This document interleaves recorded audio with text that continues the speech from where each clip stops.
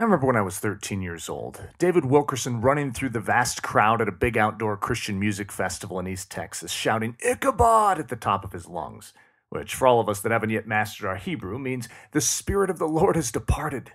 What a sight that must have been. I was actually begrudgingly attending that very music festival. I think my mom thought it would be good spiritual medicine for her wayward, semi rebellious teenager named Eric. But ironically, my mother, after having to lay down the law to get me there in the first place, was so uncomfortable during the festival that at one point, just minutes prior to Wilkerson's battle cry, she grabbed me by the arm and said, "Eric, we need to leave. This is deeply disconcerting." So my family was walking out precisely at the same time Wilkerson was running in. Oh, how I wished I could have witnessed the fire in his eyes that day, that desperation in his voice.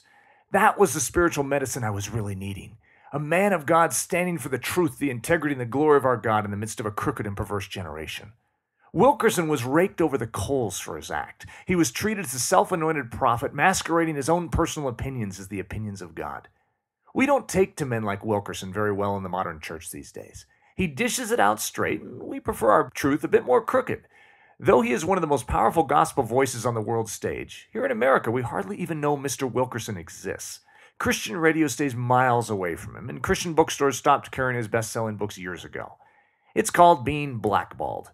If you play the game right, you can stay in the game. However, if you start to correct the very system that is promoting you, then you're out, baby. Does anyone remember Steve Camp's bold and daring pronouncement about the Christian music industry 15 or so years ago? It was sort of his 95 theses on the Wittenberg door saying, "Hey people, this system is only interested in cold hard cash and not the glory of God. We must change it before it's too late." Well, you'll notice that Steve Camp disappeared after that for quite a long stretch of time. And it's not because he grew cowardly and changed his mind. It's that his opinion and his music were removed from the public sector. He was cleansed from the mainstream.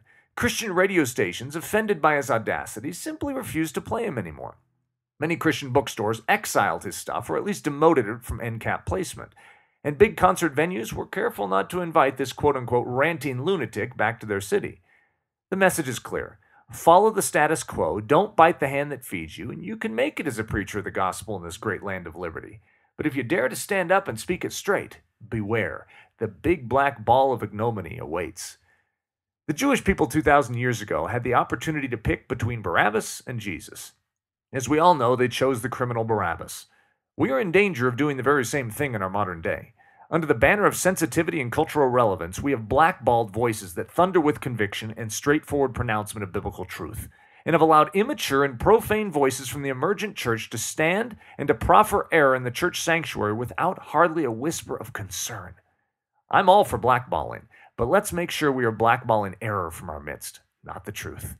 For Moody Radio, I'm Eric Ludy. Please visit me at ericludy.com.